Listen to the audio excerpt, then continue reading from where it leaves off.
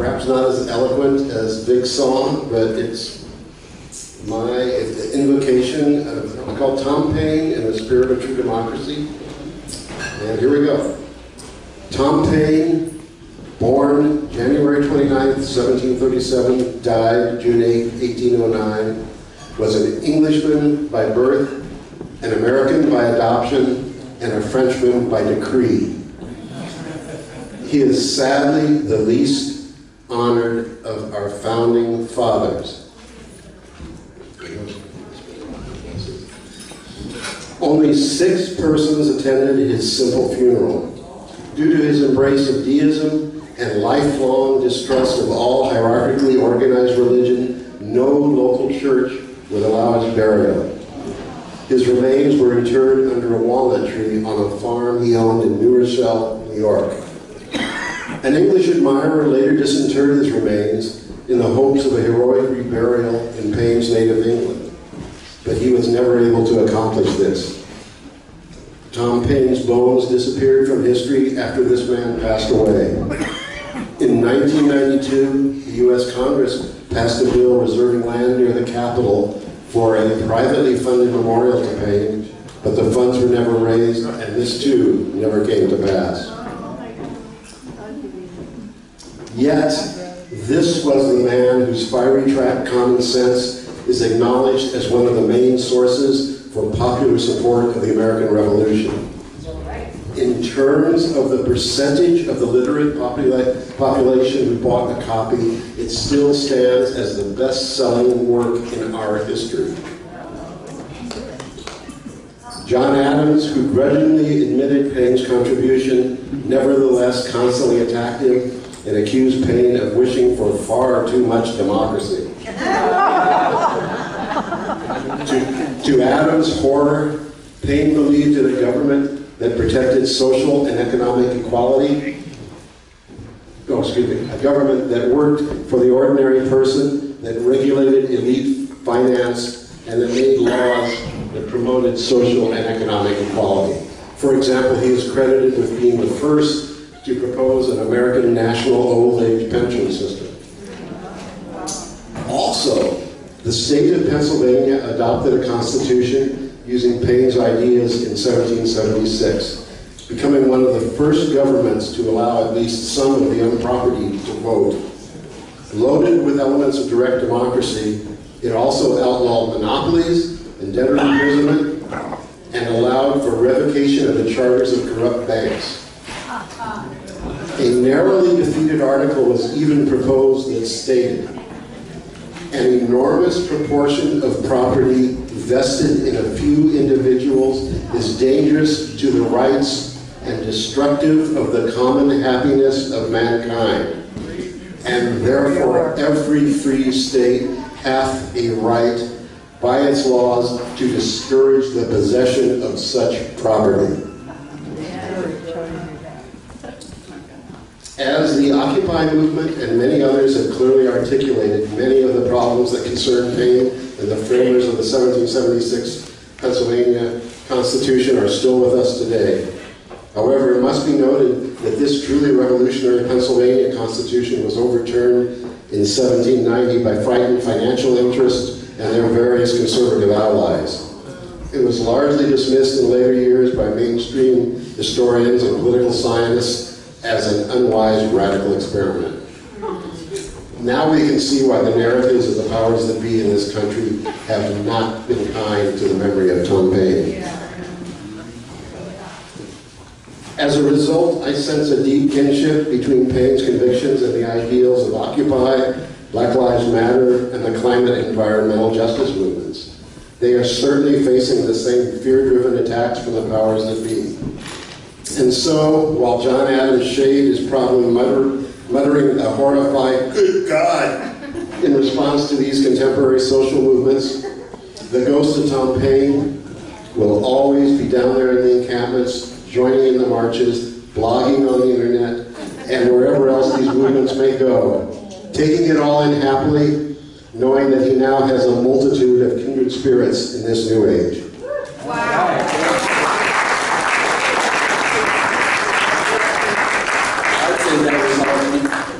Thanks, Dan. updated it from before, scoring the same points there. I think it's time for the awards, and they actually found they're not kind of doing anymore. They were all counted. I said All right, so are you going to start with the first person there? We're doing the alphabetically by last name, I think. by Armstrong-Temple. Nanci Armstrong-Temple is our first person that husband and children are receiving this award for. And, you want to say read that too about why? Yes, You one. need to read why. Okay. Awarded on this day in Fellowship Hall, January 29th, in honor of the 279th birthday. And why we are giving it to Nanci Armstrong-Temple, Carl, Arula, Annabelle, for her educational work with children. And of course, we should say also being a good mother and partner. For her stalwart commitment to peace through justice, for her efforts at conflict resolution, for her steadfast engagement in Black Lives Matter, the most profound movements ongoingly from the tradition of Tom Paine that expand the democracy, and for Nanci's dedication to and practice of Unitarian Universalist principles. We recognize Nanci as being truly in the living tradition and the shining spirit of Tom Paine. We'll give that to Carl.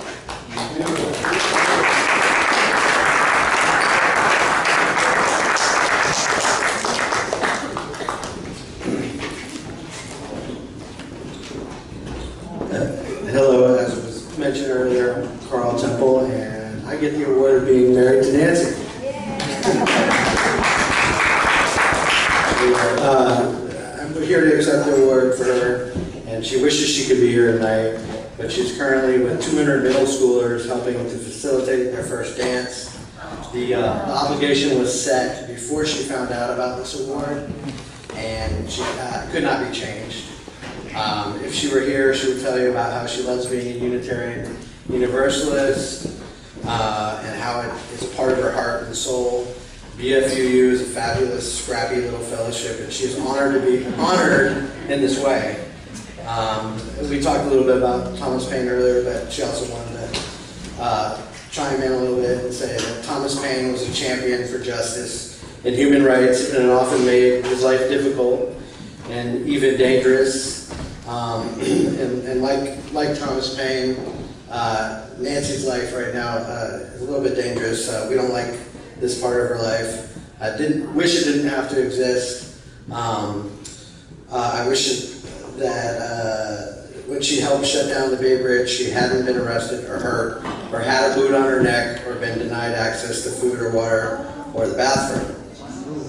But the call for justice is not always easily heard. She does these things not because she wants to live in danger. She does them because the principles by which she lives, the principles she learned at the feet of her parents and grandparents in the First Unitarian Church of Los Angeles, where she grew up, and they're the principles that cannot be sacrificed to fear or danger.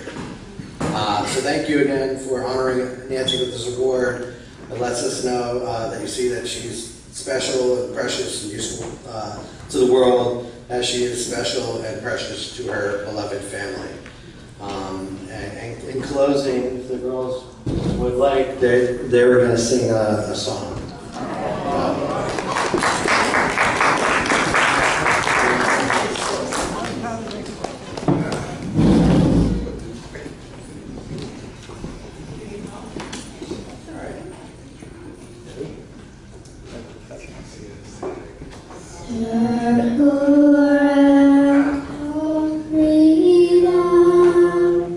Circle around for me.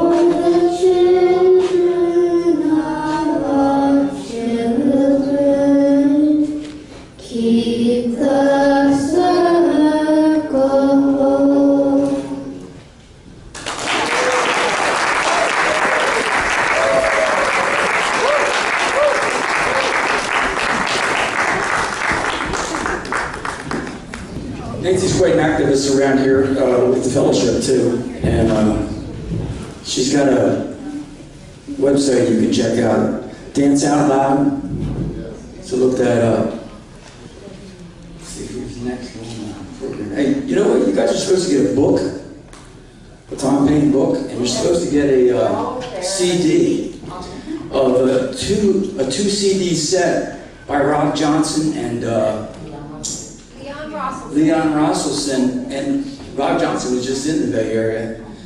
All the songs are about Tom Paine. It's called The Liberty Tree. So we're really going to have you singing Tom Paine songs all year long. You're going to get the awards. You'll have to share them with your friends. Get them to know this history, because we need American revolutionary history to change things in this country. And we do need a revolution. See who's next up on our program. I think we have Kelly Hammargren. Okay, don't forget to get them. You can get a t-shirt for your size back there too. If anybody else wants to help put the Berkeley Fellowship on the map, you can wear that. It says Social Justice in the Heart of Berkeley. That includes you. We have a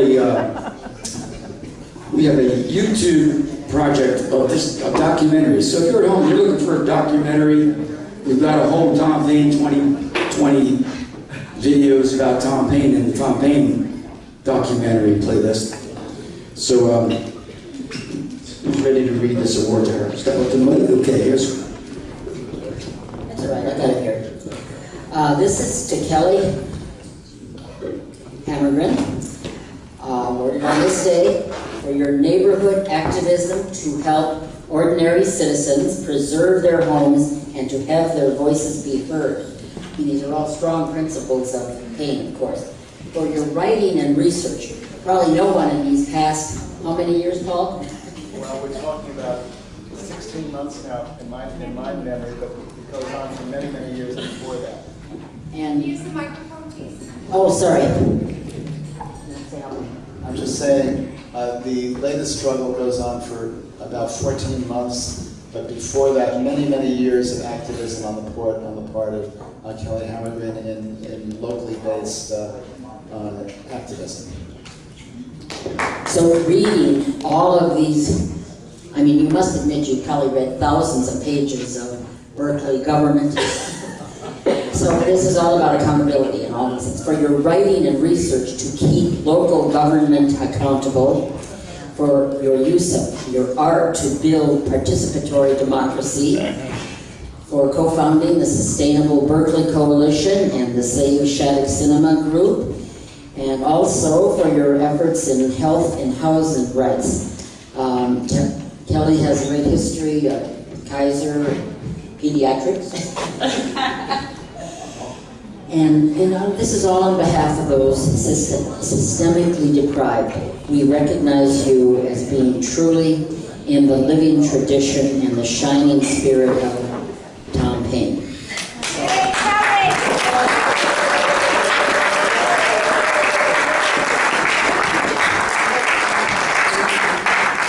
I'm going to turn this over to my friend Paul, but also I thought we had a sentence in here about not just keeping local government accountable, but also challenging the legal. The lawsuit. The lawsuit. Let's say a lawsuit. Maybe we'll say a few words about that. Yeah. Now, I'm going to hand this to you, Paul, and then I'm going to hand you this.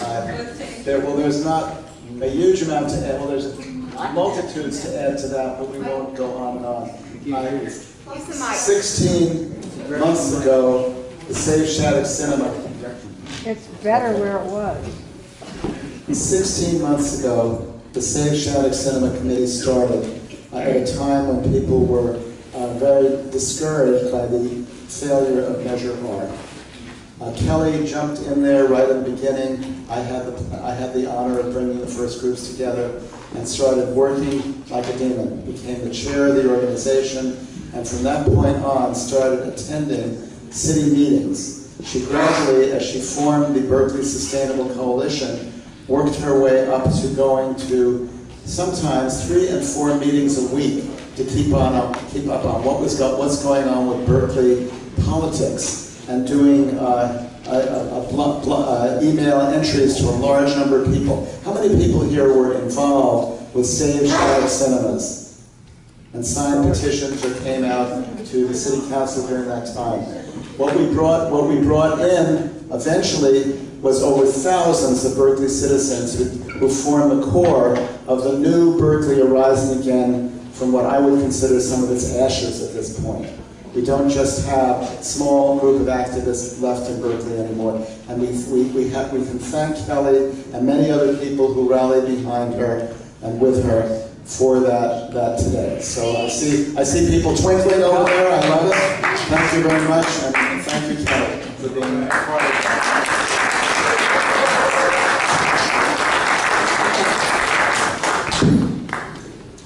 Thank you, Paul. Some days I'm not sure whether I should thank Paul.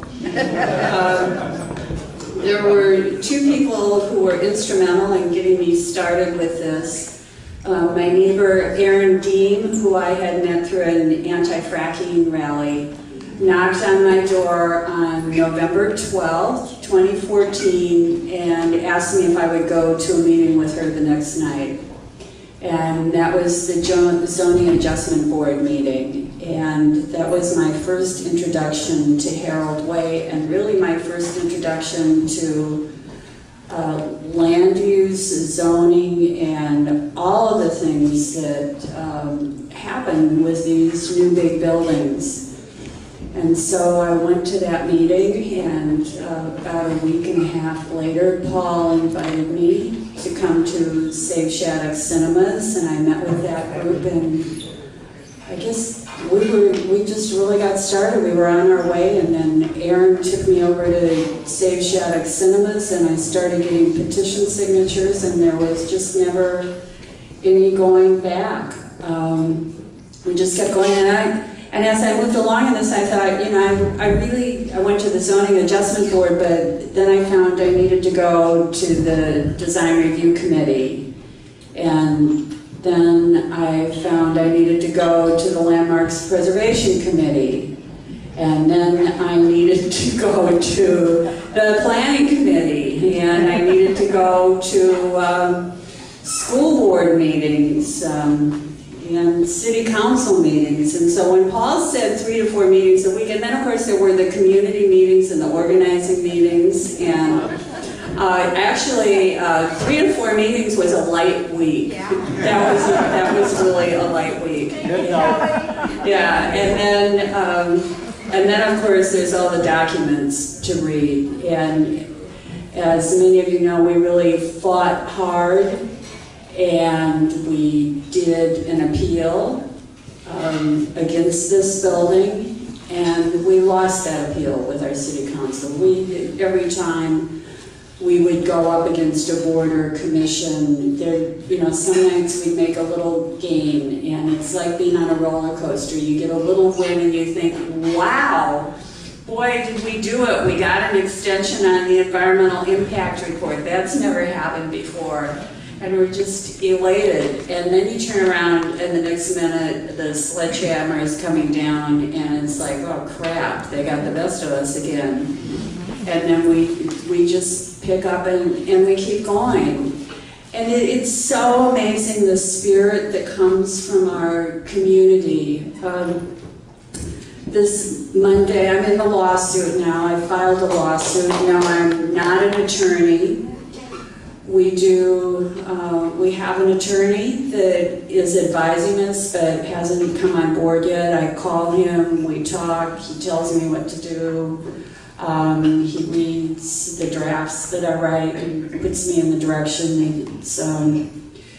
It's kind of scary. I'm hoping that he'll take us on as a full-time case, but that's going to cost a ton of money. So it is, it's a big commitment. It carries a lot of risk, but this development, Harold Way, that's going to take out our Shattuck Cinemas is probably the worst thing that's come along in our city. And if we can't win on this one, then I don't think we can win on anything. I hate to even say that, but I really see it as a pivotal protest. And so if we get a good win here, it will make a huge difference for other things that come along that really threaten our communities, our neighborhoods, and end up in displacement of the people we care and love about, love in our city.